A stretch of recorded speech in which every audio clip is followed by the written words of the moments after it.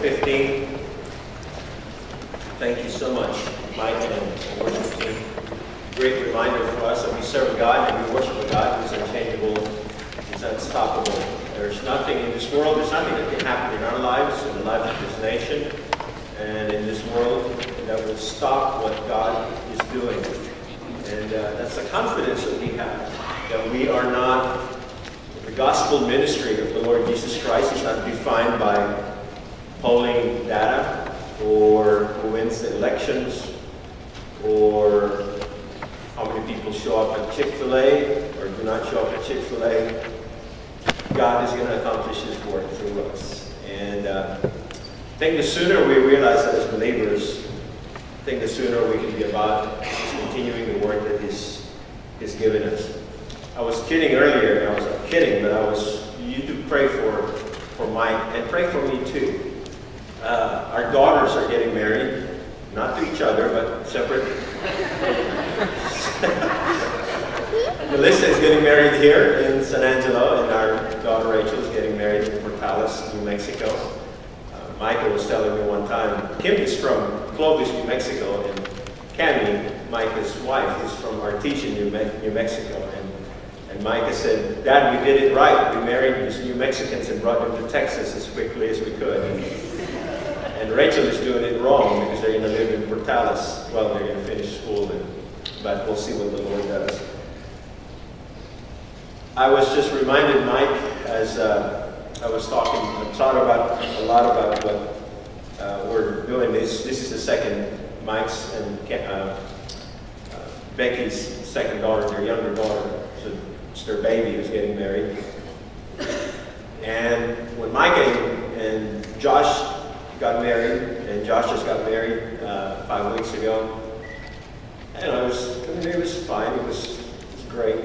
And I thought, well, it'll be fine for Rachel also. I'll be honest, Mike, I've had a hard time this past week, and I don't know how this next week is going to be. And it just reminded me of something that I heard Dr. Swindoll say one time. He went to a wedding of a friend of his whose daughter got married. And during the reception, Dr. Swindoll approached his friend who was standing by himself, looking really sad, and he said, are you okay? And he said, now I know how it feels to hand a Stradivarius violin to a gorilla. I missed a lot of you. Stradivarius violin is the most expensive type of violin, and you don't let anyone handle that. And so there's a sense, I know Becky and Mike appreciate their future son-in-law, and Kim and I appreciate Cole. It's just hard when it's your daughter. But anyway, it'll be a fun time. But there's also a mix of those emotions, and really, that's kind of like what we see here in the text we're about to read this morning. There are 3 sections, and there are 3 different things that we're going to be looking at from chapter 15, beginning in verse 36, through chapter 16, verse 10. When we go through some tough times, when we go through some really neat times, like weddings are fun. I know they're a lot of work, but it's a great celebration. And I don't know if you've ever thought about this. People who have no desire to be part of the church, won't come to church, won't do anything with the church, and yet if they think about getting married, they may want to get married at church. There's something that they respect and admire about the marriage and the wedding that is done in the church. And so it's a lot of fun, but in Mike's and my case, for this coming weekend, it's a lot of fun, it's a lot of celebration and all of that, but there's also a sense of difficulty that we have as dads to let go. What we see here in the text that we're about to look at is the exciting things that happened, that God allowed Paul and Barnabas and the rest of their missionary team from Antioch, what God allowed them to do. And then there were some problems, and we'll look into it. But let's go to the Lord in prayer and ask for Him to teach us this morning. Father, we just ask for your grace this morning.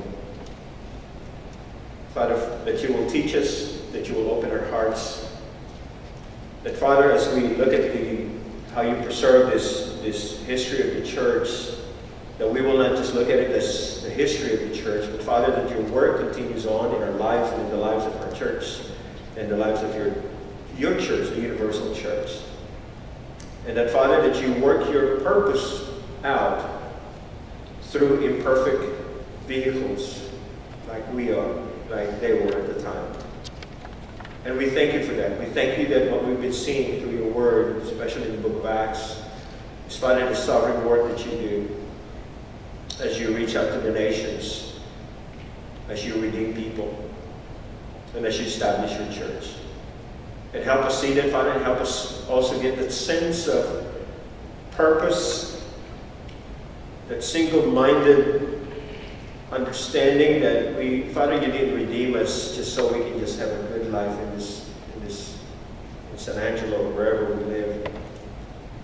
But Father, you want to use us, proclaim to people through our lives and with our mouths the wonderful, wonderful, incredible, surprisingly incredible good news of the Lord Jesus Christ and their salvation through him.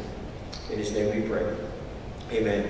Let's look at the text, beginning in verse 36. Remember what had happened? They had gone to Jerusalem to make sure that what was going on with the Gentiles was going to be resolved. And you remember last week when there was they decided, the council in Jerusalem decided that they were not going to impose on the Gentiles anything other than that people are saved by grace alone, by faith alone, in Christ alone. You don't have to do anything.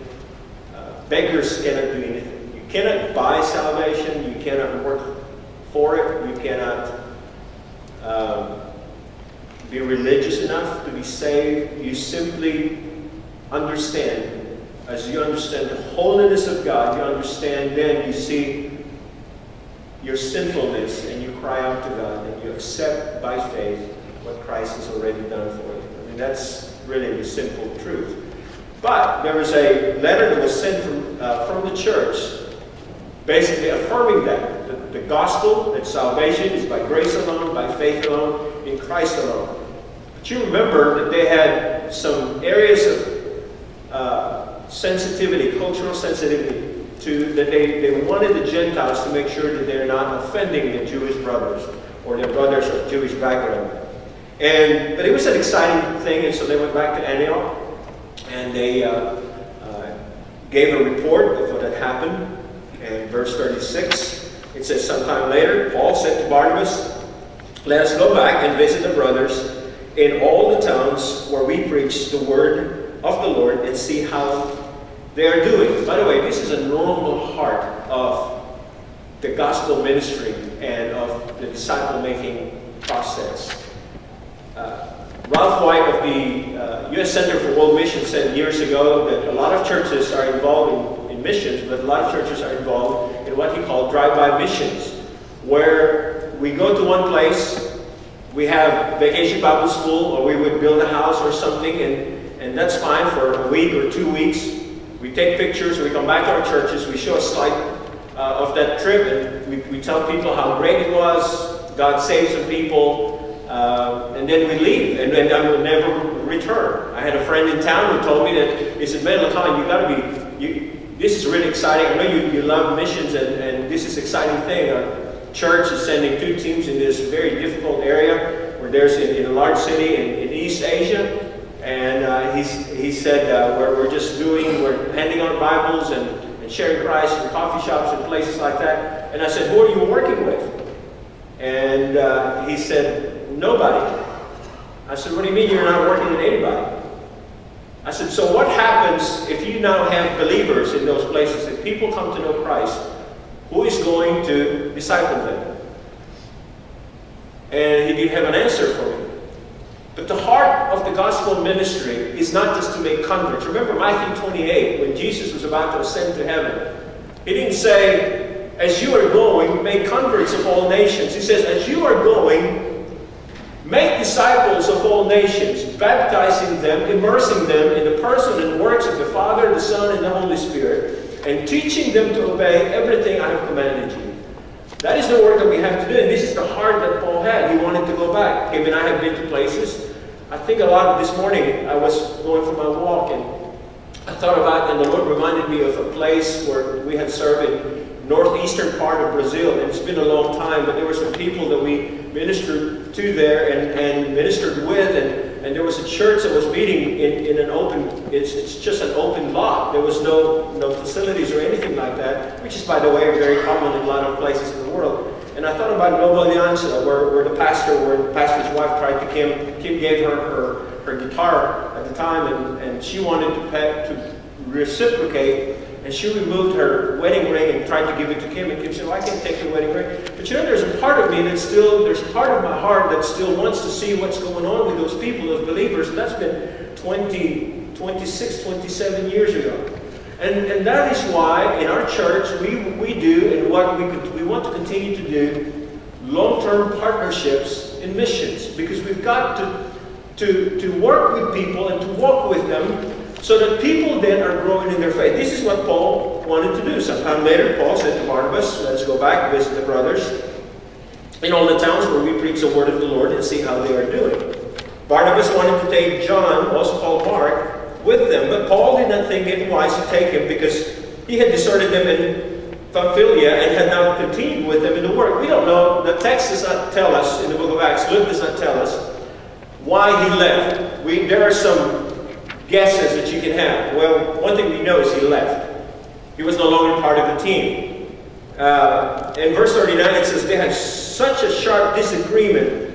This sharp disagreement is not like they were just kind of disagreeing. Maybe, you see it one way and I see it another way. The word for sharp disagreement here has the word, actually we have an English word that's taken exactly from the Greek. It's just a transliteration from the Greek. And it means a violent emotion. Not that they came into blows, but this is a very strong emotion. They were not only seeing eye to eye, they just had no common ground in terms of taking John Mark. The issue was John Mark. Should we take John Mark with us or not? Barnabas, who was his cousin, according to Paul in Colossians chapter 4, verse 10, wanted to take him. But of course we understand the personality and the kind of ministry that Barnabas had. Barnabas, according to the book of Acts, was one of those encouragers. In fact, that's what his name means, son of encouragement. And so he always wanted to encourage people. He was the one, when Paul first went and fled from Damascus after his conversion, he was preaching in Damascus,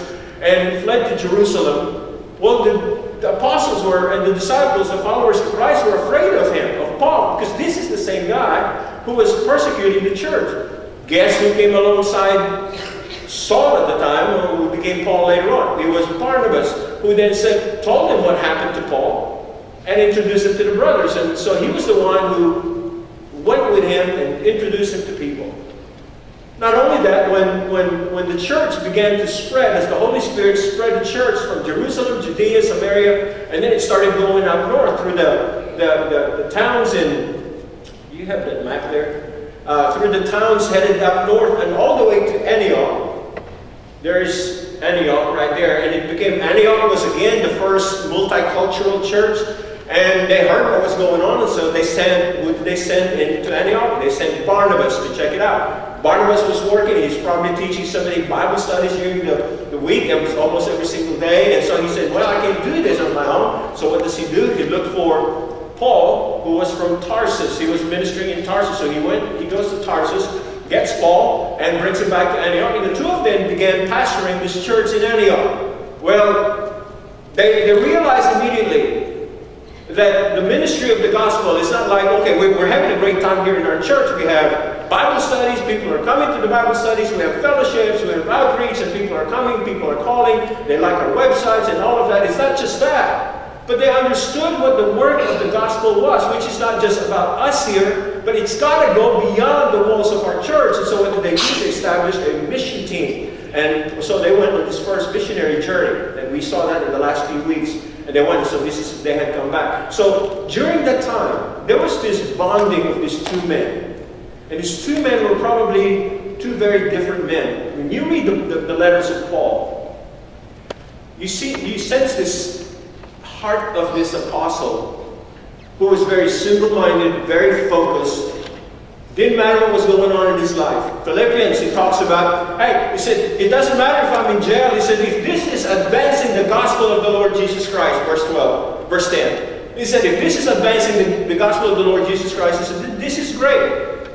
And he saw his imprisonment as part of, the word for advance there is, it's a military term in the Greek, and it means, it's kind of like sending your engineers to either pave the roads, pave the way, or build a bridge so that then the army can cross. And he said, my imprisonment, he saw the struggles that he had personally and in ministry as a way for God to advance the gospel. That's how he saw everything he did.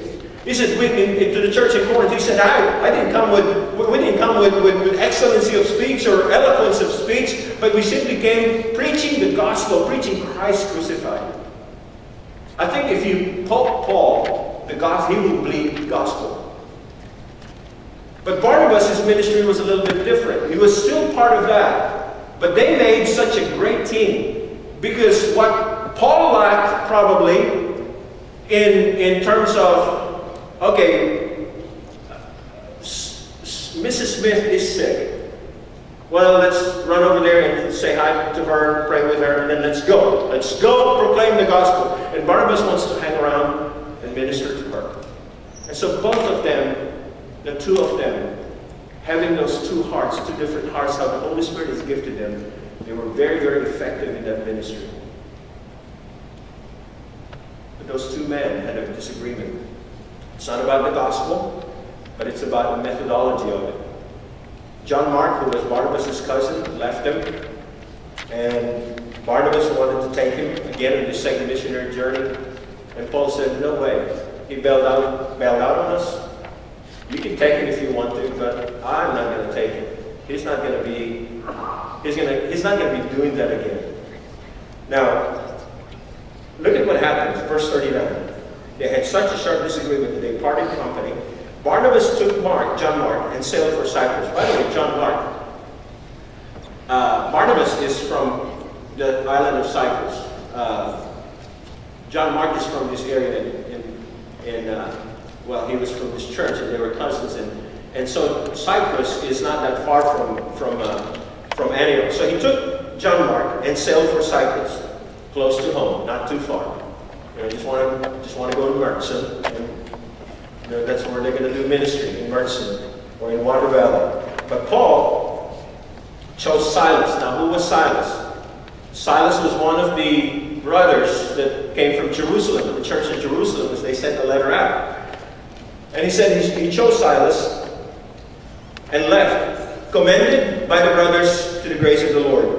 And then he went through Syria, which is this whole area here, and Cilicia. They began to minister in this area where Paul is from. Okay? Now, I want you to see something here. I want you to notice several things. Now, before I say this, it is always important to highlight this in Bible interpretation. Generally you do not make a big point of something that is not in the scriptures, like if there's an absence of something.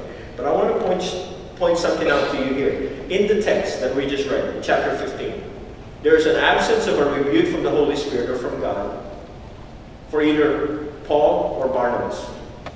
But what God was doing was he allowed the disagreement between the two of them to cause them to expand the ministry. Instead of one team, one missionary team, now they had two missionary teams. One, Barnabas and John Mark, went to Cyprus, and the other one was Paul and Silas, and they headed north towards the rest of Syria and Cilicia. Now you might say, well, was one better than the other? Not really. Although Luke begins to follow from here on, not the ministry of Barnabas, but the ministry of Paul. But we also find from the rest of the epistles, from the rest of the letters, what God had done. And I don't know what Barnabas did. Barnabas probably in this way ministered to his cousin. Probably let him know that what he did was wrong. And encouraged him and spurred him on to walk with the Lord. And this is one thing we find in the scriptures about John Mark. Well, the Gospel of Mark was written by no other than this young man, John Mark. We also find John Mark with Paul when he was writing to the church in Colossae. And he mentions that. And then get this, in Paul's last known letter to the church not to the church, but to Timothy, 2 Timothy. 2 Timothy was written probably right before he was beheaded. And you get to be old and you've been in the ministry for a while and you've been in prison several times, you've been shipwrecked, as he said, and been beaten, he's been stoned, all kinds of things, and he experienced just the wonder of doing ministry for the Lord, and he's probably looking back and probably chilling in his cell. And I know if it's the same cell that we had seen in Rome, it's probably also stunk because it's close to the sewer of the forum, where the forum was and is. And he was there, and he was probably a little bit wistful about his ministry. And he said, guys, would you bring me my scrolls, my books that I left? I said, bring my jacket, bring my cloak also. I said, and would you also, telling Timothy, would you also come quickly and bring John Mark with you, for his ministry is important to me. So at the end of Paul's ministry, or at the end of his life, he was longing for one of those young men that here in Acts 15, we see them separating ways because of these young men. And that's what God does, by the way. That's what God does, doesn't he? He can not only does he mend relationships, but he multiplies the ministry that we do in spite of the kind of people that we are. One thing that has always amazed me, and I don't know if it's pride, I'm sure it's probably partly pride, it's probably lack of understanding of the work of the Holy Spirit in our lives, is I would hear from time to time, people would say, I hope this guy who's a non-Christian, but is very eloquent or a good singer or very popular, I hope he gets saved, or I hope she gets saved. Because if he or she gets saved because he's popular or he's very eloquent and he's a famous basketball player or a football player or a soccer player, whatever, or a baseball player, then he can win a lot of people to the Lord. It is, guys, it is the work of the Holy Spirit in our lives, and he uses ordinary people like you and me, just as he did with them. And I've thought about this a lot when I think about the scriptures. I mean, like the privilege that I have, and some of us who get to stand up in front of you, either in Sunday school or small group or preaching here at church or in other churches, to be able to do this. So think about this.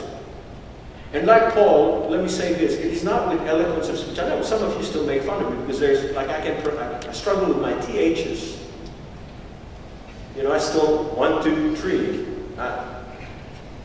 And you all make fun of some of my accent. But have you ever thought about that God can use anybody to speak his word? If he so chooses? If he could use, I've thought about this before, if he could use a donkey,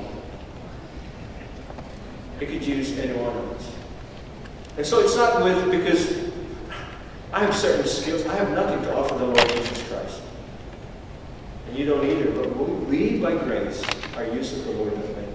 And then he brings this wonderful fruit and ministry that he does through us, through all of our imperfections and through all of the messes that we make. And that's not, by the way, being lazy. I understand Ezra chapter 7. The hand of the Lord was upon Ezra because he committed himself to the study and observance of the law of the Lord and to its teaching to all Israel. I understand that. But all I'm saying is we should never think that it's because of our skills or our looks. We certainly don't have the looks, but our skills or eloquence or whatever it is that are our abilities that we can advance the gospel. No. It is the work of God through us. It is through us. Now, we mentioned a guy here named Silas. Now, who was Silas? Again, I mentioned that he's one of the guys from Jerusalem. He was also a Roman citizen. Because when they were arrested later on, look at chapter 16, verse 37. Paul said to the officers, because they were arrested and they were beaten, It says, they beat us publicly without a trial, even though we are Roman citizens. He's talking about himself and Silas. We also know from chapter 15 that he was a prophet. And we also know that he probably helped Paul in writing some of his letters. In the same way that he helped Peter in 1 Peter 5:12, it says this, with the help of Silas, whom I regard as a faithful brother, I have written to you briefly, encouraging you and testifying that this is the true grace of God. Stand fast in it. Here's an interesting thing. Barnabas was a great loss to the team in the ministry of Paul. But Silas was a great gain. And God allowed, through the problems, the disagreements that they had, for the two teams to expand, for the ministry to expand, and for the gospel to go forth.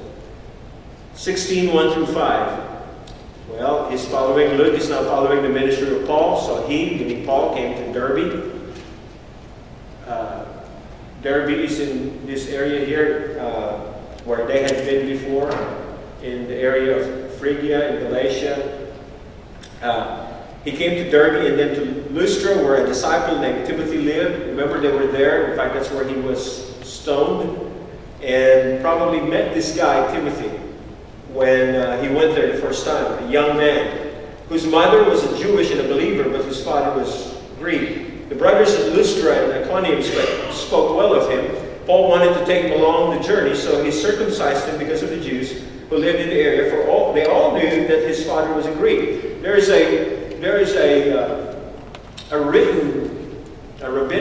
some rabbinic writings that call for a son of mixed marriage like this, for the son to be circumcised, to follow that, or else he would be breaking the law. And Paul wanted to take him along the journey, so he circumcised him because of the Jews who lived in the area, for they all knew that his father was Greek. As they traveled from town to town, they delivered the decisions reached by the apostles and elders in Jerusalem for the people to obey. Now let me just say this. When the Jerusalem church said that avoid sexual immorality, do not eat food or things that have been sacrificed to idols, or the issue of blood with the animals that they're eating, or the food that they're eating, that was not in addition. It was not like a gospel plus you are saved by grace alone, by faith alone, in Christ alone, and then you've got to do these things. No. It was a cultural sensitive issue for the Jewish brothers. And so that's all that they were saying. And here it is the same way. Paul circumcised Timothy not because it is necessary for him to be a follower of Jesus Christ, for him to be circumcised so he could be a follower of Christ. No. Salvation for Timothy was the same as for anyone else. Saved by grace alone, by faith alone, in Christ alone. But because of that cultural sensitivity, remember still this time, Paul, with every town that he went to, he would go to the synagogues. Well, guess who were in the synagogues? Jews. And they would listen to him. He didn't want that to be an issue. That here's a son of a Jewish mother and a Greek father, and he's not circumcised. So he just went ahead and removed that contention, that possible source of contention, and he just said, I'll go ahead and circumcise you. By the way, this is interesting. He did not have Titus, who was also one of his disciples, circumcised, because Titus was Greek. He had a father and a mother who were Greek, and he was not Jewish. And so the issue here that he's talking about is the issue of making sure that there is nothing that hinders the proclamation of the gospel. In fact, in his letter to the church in Corinth, he said this. He said, we put up 1 Corinthians 9:12. I think I have it there on the screen. Are you all awake over there? Just wanting to make sure. Not that one, that's from Scripture. 1 Corinthians 9:12, it says, we put up with anything rather than hinder the gospel of Jesus Christ. And then later on in the same chapter, he says, as though I am free and belong to no man, I make myself a slave to everyone to win. Would you go to the next text, John? although I am free and belong to no man, I make myself a slave to everyone to win as many as possible. To the Jews I became like a Jew to win the Jews. To those under the law I became like one under the law, though I myself am not under the law, so as to win those under the law. To those not having the law I became like one not having the law, though I am not free from God's law, but under Christ's law, so as to win those not having the law. To the weak I became weak to win the weak. I have become all things to all men, so that by all possible means I might save some. I do this for the sake of the gospel, that I may share in its blessings. Years ago, by the way, when we moved from Border to San Angelo, one of the things immediately that I noticed, people here are a lot more casual in their attire. And I remember our pastors, our staff in First Baptist Border, they would always be wearing at least a tie or at least a long sleeve shirt, even during the week, and nice slacks and all of that, except for the youth minister. Youth ministers are always weird.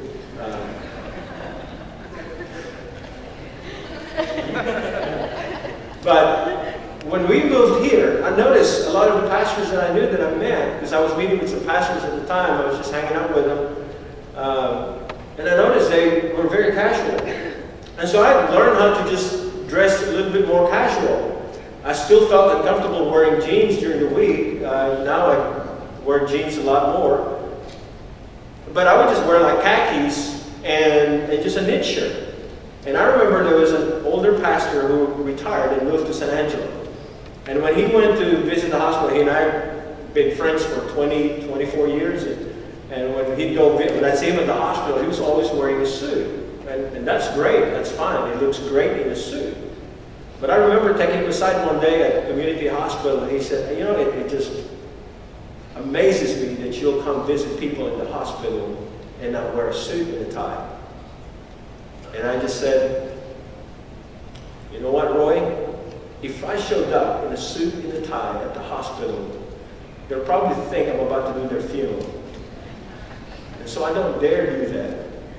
Because people here, I don't know if you've noticed that. People are more casual here. Another issue that I know I've seen in Southern Philippines, some of our frontliners, the guys we work with, these are believers now.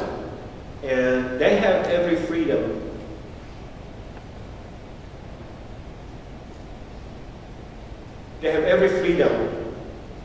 to eat whatever they want to. But they still, because they live in Muslim areas in Southern Philippines, they will not eat pork, even away from their hometowns.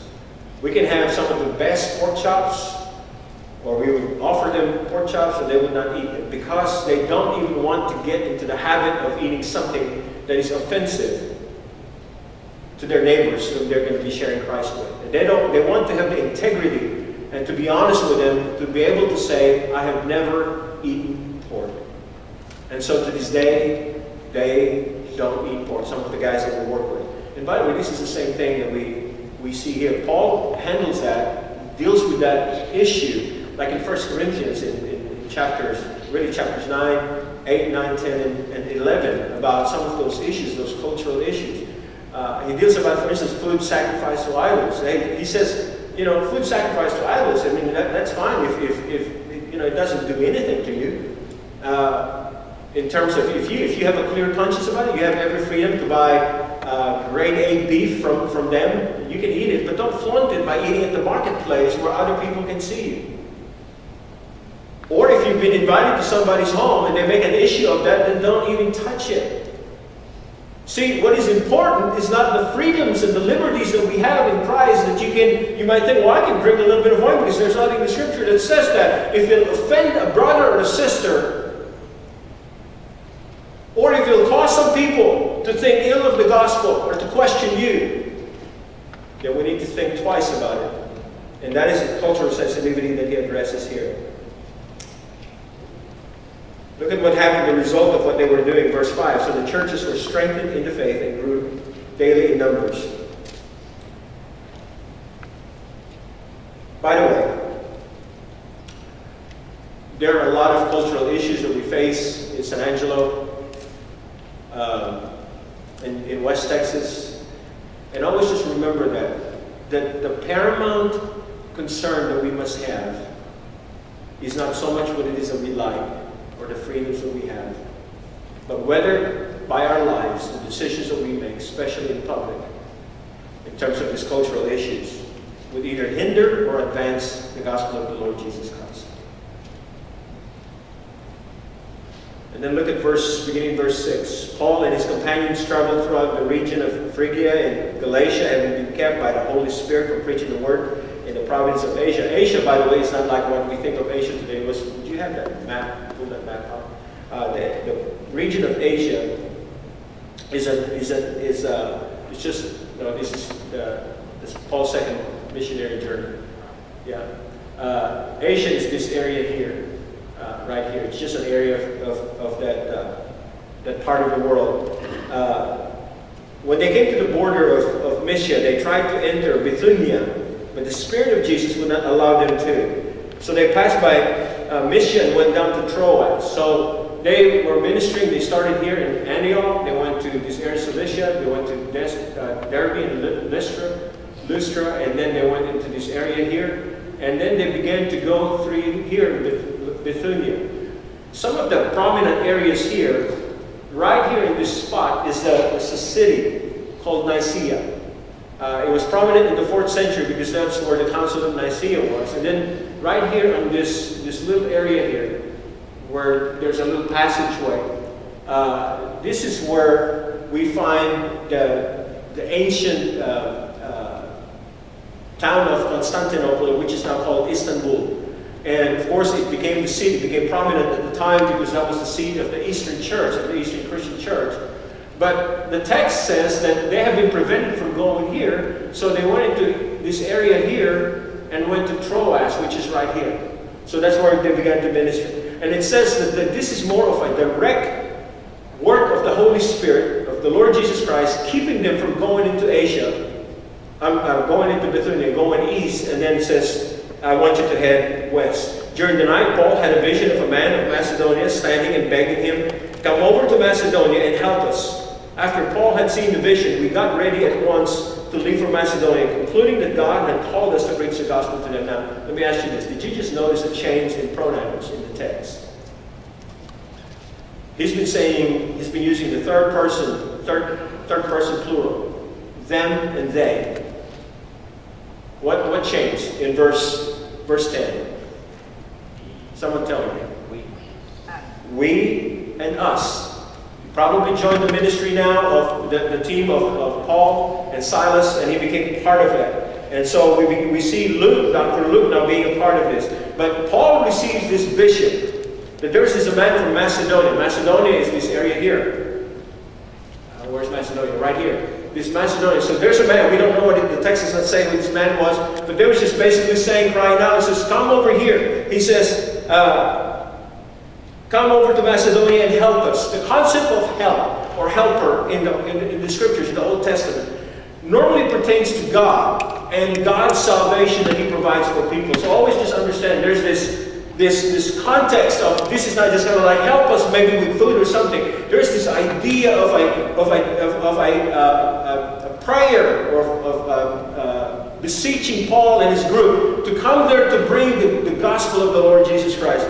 And so Luke writes, after Paul had seen the vision, he says, we got ready at once to leave for Macedonia, concluding that God had called us to preach the gospel to them. Now, would you put that world map there? And I just want to show you all what's going on here. This is the world map today, as we know it. Of course, the area that we've been looking at is this little area here. Macedonia is right here in the southern part of what is now Turkey. Okay? They wanted to go east. They wanted to go this way. But the Spirit of God, the Spirit of Christ prevented them, and they went this way.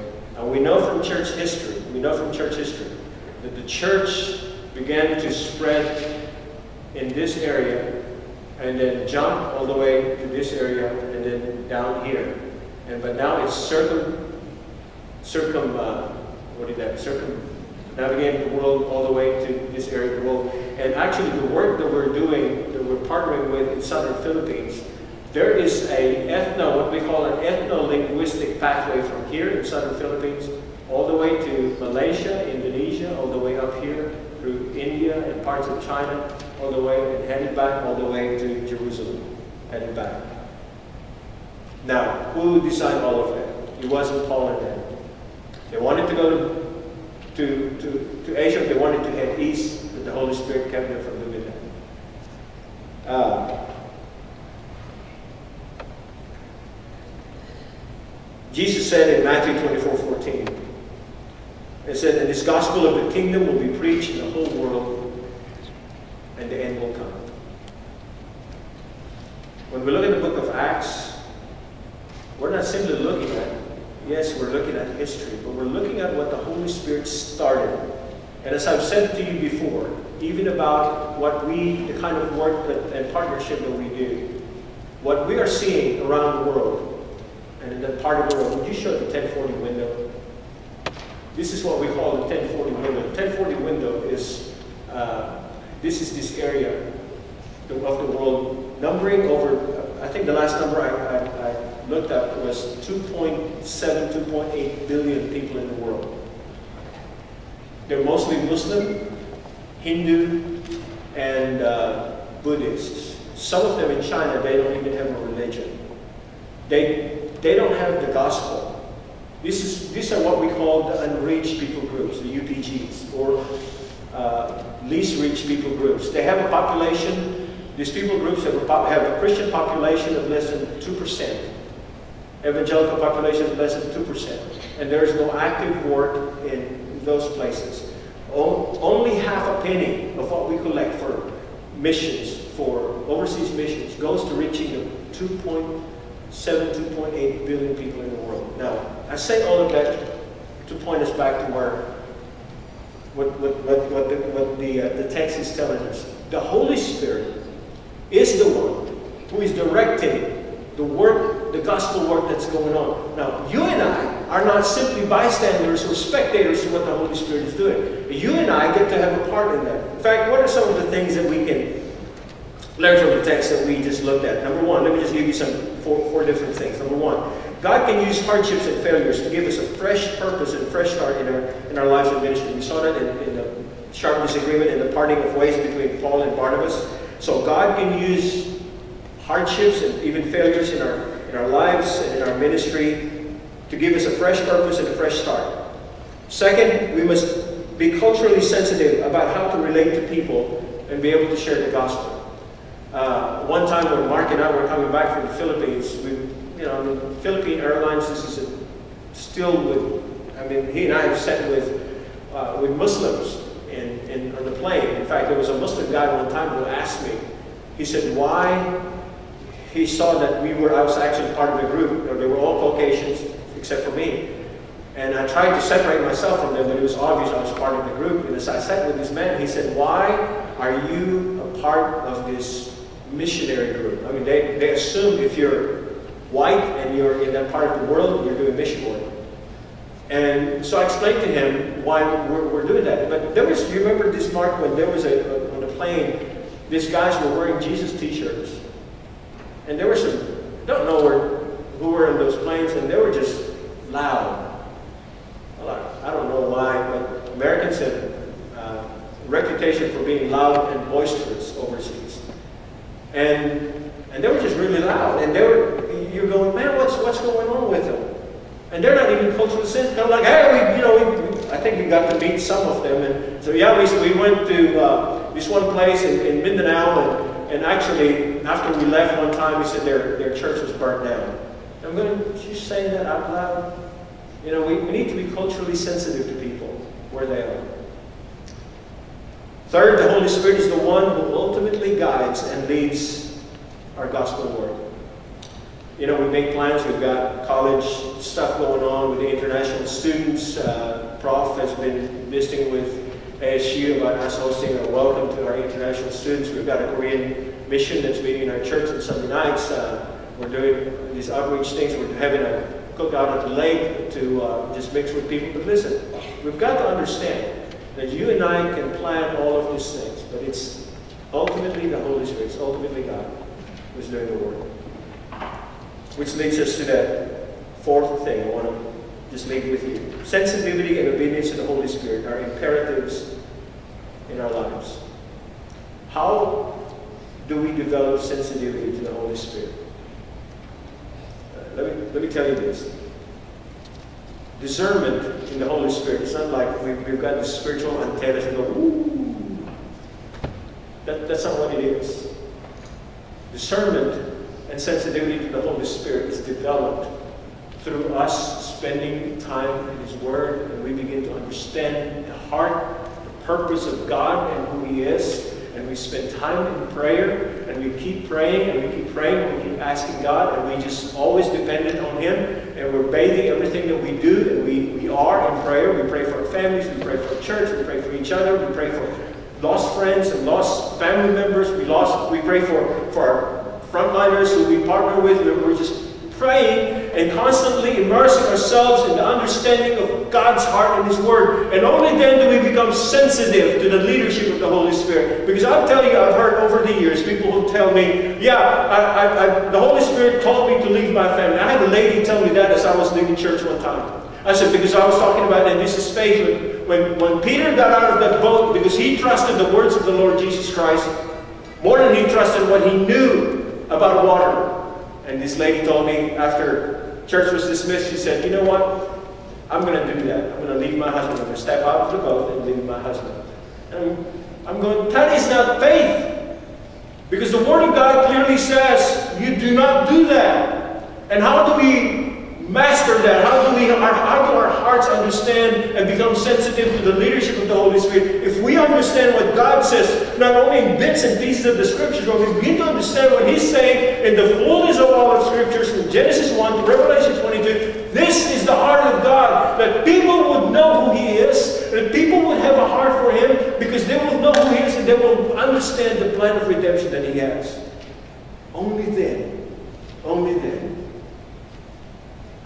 can we become sensitive, discerning about the leadership of the Holy Spirit. But guys, until we do that, until we are literally immersed in the Word of God, if you're just kind of dipping your toes in the Word of God every morning, yeah, it's a little cold this morning, too, whatever, and you expect God to lead you, how would you know? Paul says in Romans chapter 12, verse 2, stop letting the world squeeze you into its mold. It says, but be changed, be transformed. How? By the renewing of your mind. How is your mind renewed? Through the Word of God. It is not, you can read all the books, but only the Word of God can change your mind and your heart. And then he says, when you do that, he says, then you will know the will of God is good, pleasing, and perfect will. I hate to tell you this, there's no shortcut to it. There's no drive-through in spiritual walk with God. You have to just walk with Him every single day. But take heart, because that's what He wants you to do. And when you begin to do that, He molds our hearts, and He gives us His heart, and He opens our eyes to people around us, our families, our friends, our co-workers, who do not know the Lord. And then our hearts, He begins to give us a heart to begin to pray for them. And we pray for them, and He gives us opportunities to share Christ with them. And it's not up to you and me to convince them to get saved, because that's the work of the Holy Spirit. But it's up to us to tell them who Christ is and what He's done for them. The question is, will you be obedient to Him and do that? Respond to Him. Immerse yourself in His Word. Spend time in prayer. Pray for people you know. And ask God to use you in His kingdom work. It's not just in those parts of the world. It's not just in some of the Philippines or Indonesia or Iran or Iraq or any of those places. It's also here in San Angelo. And you have been raised by God for such a time as this. You work where you work. You have family, not by mistake. And you live where you live because God has placed you there. The question is, will you respond to that? Let us pray.